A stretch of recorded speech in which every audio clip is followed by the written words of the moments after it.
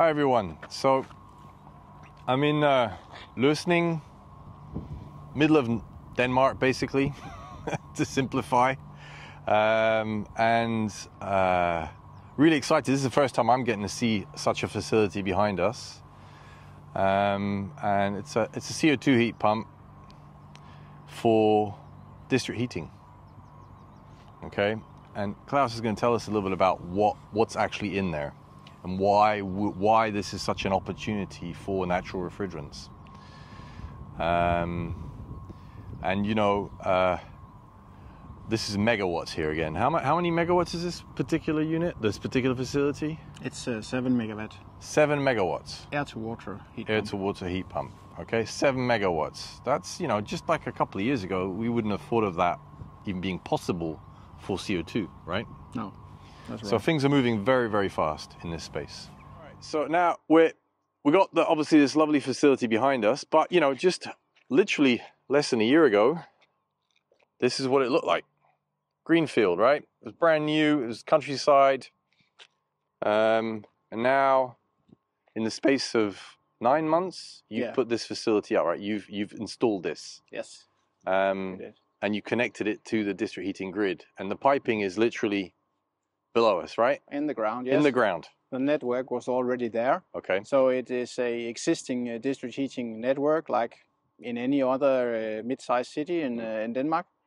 And what you have in the background here, yes, it was a greenfield, and you can the big thing in the background is a silo. You call that the battery, right? We call it the energy storage. The energy storage. Yes. But it's basically water. It's basically a water battery.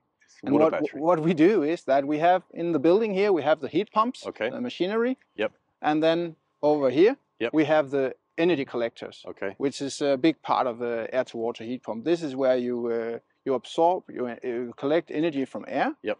And then you basically deliver or reject all that heat into the district heating network. Okay. So by the gas cooler on the CO2 system, you heat up water from the district heating network. How many homes are going to be heated with this? Oh, I should have known that. Yeah, that's a lot. It's that town right behind us, right? It's this town over there you can see in the background there. It's a 7 megawatt heat pump. Yeah. And it's delivering part of the heat for that city. So the city still have other sources to run at. Sure. But what it does is that it will replace fossil. It will replace biomass. So instead of running on biomass to burn things to do heating, now we use renewable electricity, put it into the heat pump, and heat up the city with that. And that's the opportunity of actually having heat pumps, right? That's why the district heating, the utilities that run these grids are interested in bringing heat pumps into their mixture of technologies, right? Especially in Denmark, because we have, or in all over, but in Denmark we are very good with renewable electricity. We have a lot of wind turbines. We had a lot of solar energy. And here the combination with heat pumps, of course with natural refrigerant, and the energy storage there, and the district heating network, which is already established in many cities, is just a brilliant combination. It's a plug and play. Plug and play. Big size. Big size. And the battery storage there really help us, because that makes the heat pump, you only have to run it when electricity prices are low. So that's where you're allowed to really manage the energy and optimize on the pricing side, right? Exactly. Yeah, because of the storage ability. The storage there means that we basically decouple the city's heating demand from when electricity prices are low. So we have a lot of fluctuation in electricity prices, which is, you have it because... So you're able to provide heating for a lot cheaper, basically. Yes. Right, and there's an obligation here in Denmark for that, right? The owners of the district heating grids, they have to kind of keep the prices low for the citizens, right? Yes, of course. Yeah, so this is a great way for them to do that. Really good. And CO2 is a great solution, right, from a natural refrigerant perspective to do such an installation, right? And you see a lot of this coming in the next few years for you? Yeah, we see a lot of projects like this in the pipeline.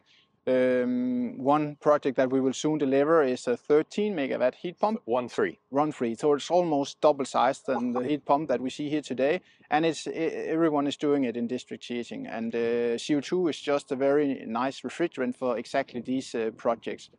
It's very efficient to use CO2 directly in the evaporator, so you can collect energy from air. Very efficient. That's one thing CO2 is really good at.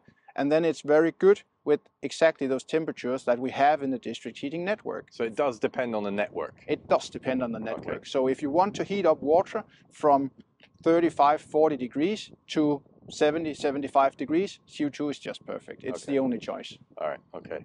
Some might dispute the only choice there, so be careful on that one. But yeah, I mean, it's definitely a fast and upcoming one, right? And obviously Fenagy is really pushing the CO2 angle on that one. Yeah. And doing a very good job on that, so congrats. So now we're going to go and see a little bit what's inside, right? Yeah, let's do. So what are we seeing right now? What we're looking at here is the energy collectors, as we tend to call them for air-to-water heat pumps. Okay. But it's an evaporator. All right. It's a Gonatrefs evaporator that we are using. It's our standard. It's our own Fenagy design. Okay. We have 18 evaporators here, all identical. Okay. So what you're seeing here is the CO2 piping. It's expansion valves, and it's piping for refrigerant. And this is key, right? This is key. This is really where you collect the energy. So this is where you evaporate the refrigerant and absorbing energy from the air. Yeah. All right. So tell us what's inside here. How many racks? There's 3 identical racks, 3 heat pumps. Each of them is around 2.3 megawatt heating capacity. Yes. Lots of which kind of compressors, heat exchangers? We're using a Bitzer compressors in this case, 8-cylinder Bitzer compressors. Okay. And we are using the large Kelvin heat exchangers, gas coolers. And I guess you got quite a few of your ejectors in there as well? Yes, of course. It's mandatory for a CO2 heat pump. We would state that that you have the ejector to raise the efficiency of the heat pump. Okay, and Siemens also you're using? Siemens PLC is inside the panel. And that's a key part of your... It's the key part because it's controlling the evaporators that you see in the background. It's controlling defrosting. It's controlling, of course, the rack and the compressors itself. But it's a system that you have on top controlling the complete thing. Okay. This energy battery, this big tank, what is? Just tell us a little bit how it works and how the water inside, how that fluctuates on a daily basis or depending on the energy prices. Just tell us a little bit more. Well, the storage is used to decouple the city's heating demand. Yeah. We always, I mean, the first priority for the district heating plant is to deliver hot water heating to the city. They always have to prioritize that. But then secondly, they want to consume electricity when the electricity prices are low. The electricity prices are typically low when we have a lot of wind and a lot of solar. And we have a lot of that, and there's still being done a lot of investment in renewable electricity in Denmark. So they need to use that electricity. Yeah. And so the cheaper the electricity, the more you fill up this tank, right? Exactly. When the prices on electricity are low, then we fill up the tank. Even that there is no heat demand for the city, then we fill up the tank. Of course, when it's filled, then it's full. Then we stop the heat pump. All right. But then later on, there will be a demand for heating in the city. And then maybe the electricity prices are high, so then the heat pump is stopped. Okay. So that's how they use it. It's very simple. It's just a balance. Yeah, balancing act. Yeah. And optimizing that on the price point. Yes. Okay. So I'm guessing that, you know, this up and down, this ebb and flow of pricing and filling up the tank, that's quite a kind of like on and off type operation. It is, yes. Yeah. One of the benefits about our heat pumps is that we can start and stop them very fast. Okay. So in order to really utilize this fluctuating electrical market, you need a heat pump that can start and stop fast. So it could be that you have just 3 hours, 4 hours period during a day where the electrical prices are very low. And then we start up the heat pump in 5 minutes, it's up running full speed. And then we use the storage to provide all the heat into the storage. Okay. And then after 3 hours, 4 hours, we stop the heat pump again, and then continues 1 hour after and ups and downs. And this could be on a daily operation. This could be every day you could do this. It could be every day, every week, depending on the prices. All right, okay.